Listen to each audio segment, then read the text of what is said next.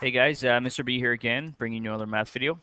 And again, this one, the third of my ln of x videos, and this one is sort of very closely related to the previous two videos that I did. In the previous two videos, I looked at functions and using I was going to say logarithmic differentiation of functions like f of x to the g of x. So an example of the one I did was x to the sine of x or something like that, or x to the cos of x. Um, and logarithmic differentiation, let me see if I can remember how to speak, um, is very useful for stuff like that because it makes you use your rules of logs and it makes it really easy. You take the ln, I use ln of both sides, and it makes it really easy in doing so. But that's not the best application of that. I mean, it's a really good one. It's really useful. And really, there's no other way that I can think of doing that derivative. Maybe there is. I'm sure there is. But for, me, uh, I can't think of anything off the top of my head. But there's also another really great application of taking a ln of both sides or using logarithmic differentiation. And that's for these complicated, massive questions like this.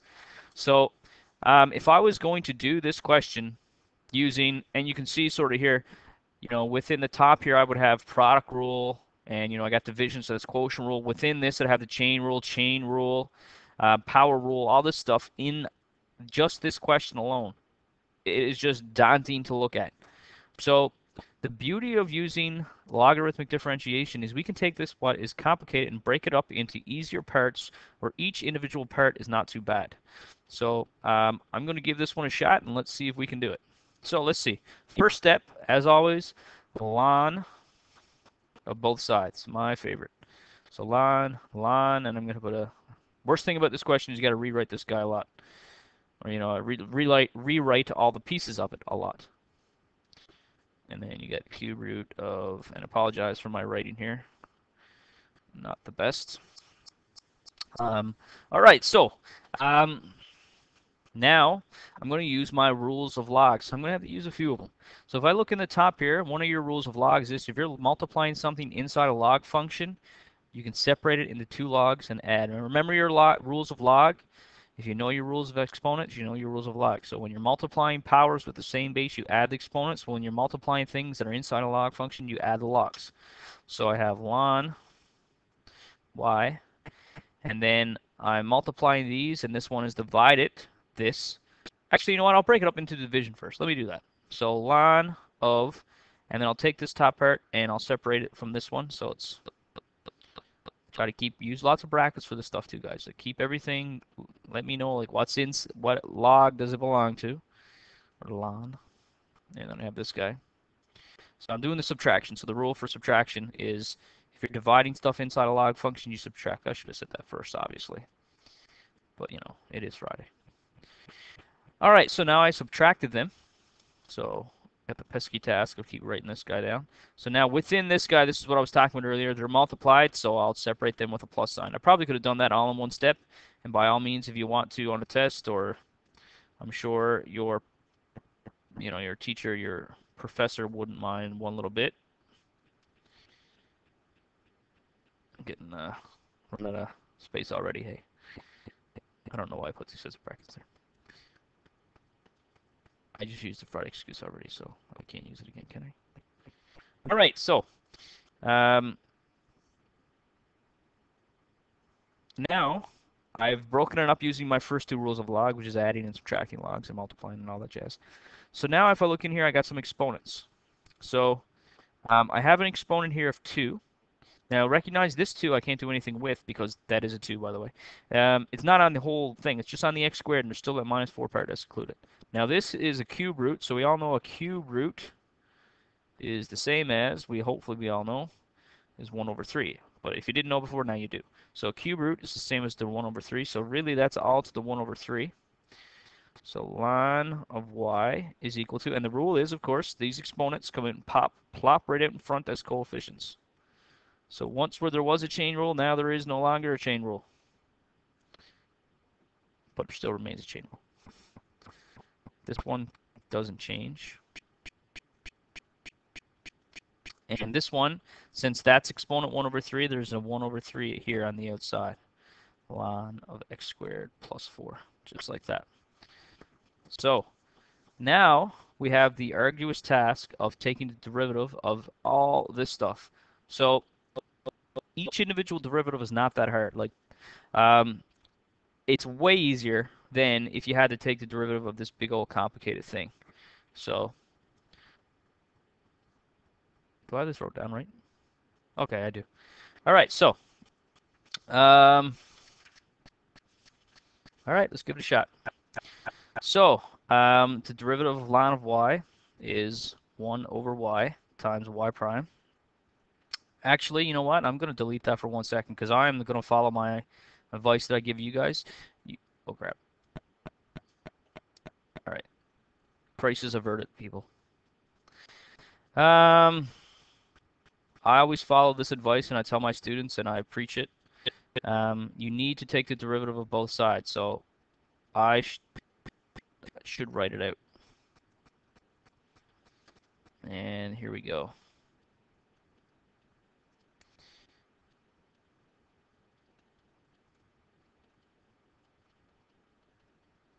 Because, again, the objective of this is, I'm not showing you this because, you're just, on a Friday night you're bored. You're trying to get marks on a test. So if you wanted to protect yourself against all things, you want to show what you know. And the best way to show what you know is include any step you think is relevant. And this is an important step. So the first big objective is passed. We've got it broken up. But now the next objective is to take the derivative. Show your professor that you know that at this point you need to take the derivative. That's worth marks. Whereas I just jumped into some random step and he might get, depending on your professor, he might be a little peeved. All right, so we have to take each of these individual derivatives. So this is where my my little rule that I put in some of my other videos there comes in handy. So here it is up here. D over d of x of ln of u is equal to 1 over u. That's an equal sign. Believe it. 1 over u. That's not a u. That's a y. Obviously. 1 over u times u prime. So this makes this really, really easy because the derivatives inside of these things are pretty straightforward. So the derivative of 2 ln of x minus 2. So one of the things that I've seen in the number of years tutoring calculus, teaching it, is for whatever reason, people just want to use the chain rule, the power rule. Speak English, Barnes. Speak English. The product rule for this, 2 times, because you see 2 times ln of x minus 2. So you don't need to use the product rule. 2 is not really, it is a function, of course, because you can graph it and all that stuff, but it's just a constant. That's all it is. So the derivative of 2, you don't need to worry about it. What we're going to do is we're going to worry about the derivative of ln of x minus 2 and times it by 2. So 2 times ln of x minus 2. So use this rule. So my u is x minus 2. So 1 over x minus 2 times the derivative of what's ever in here. So the derivative of this guy is just 1. So I'm not going to write it. Plus, then we'll do the same thing. 1 over x squared minus 4 times the derivative of this guy, which is just derivative of 2x, or x squared is 2x. And then minus 1 over 3. The derivative of this guy is 1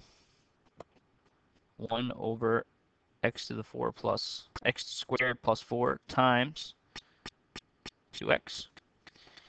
And now what we can do is we can just simplify a little bit, not much, but another step I need to make, and I don't want to do too much writing here. I want to plop this y out in front, so I end up with y prime is equal to y, which I know what it is that big old complicated mess up top there. So keep that in mind. And that's this 2 over x minus 2 plus 2x over x squared minus 4 minus 2x all over 3x squared plus 4. So that's, that's the hard part done. So what we can do now is I'm going to take that y that I originally had there, and I'm not going to remember that from the top of my head, of course, and sub it back in to that spot right there for y prime. So it was x squared minus 2 squared. I see a mistake I made. Fudgical. All right. X minus 2. And then this should be x cubed, but of course it isn't because it doesn't matter. Come on, people, give me a break. Over this guy, x squared plus 1. This is like a train wreck in motion, isn't it, people? And here we go.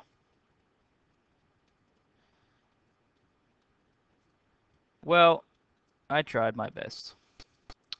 So there it is. So the mistake that I made, guys, wasn't really that big of a deal. That should be a 2. So other than that, really, it's not really that big of a deal. The only thing that would change is I would have a slightly different derivative on the outside here. That would be x cubed, so it'd be 3x squared instead of 2x, which really doesn't change anything whatsoever. So other than that, I apologize if anybody started the question and then watched this and they said, well, I did a different question. But the only difference would be is you would have a 3x squared right in this spot. So that would be 3x squared. So I apologize if you did that. So really, guys, the message is still the same. You need to take the ln of both sides when you get big complicated expressions like this or equations like this that you need to find a derivative of. It is not easy. It comes with practice. You need to know a lot. You need to rely on lots of things that you learned in the past, which is oftentimes one of the most difficult things in calculus is relying on the things that we've done before. So best of luck to you, and hopefully everything works out. Good luck, and I'll see you guys in class, I guess. Take it easy.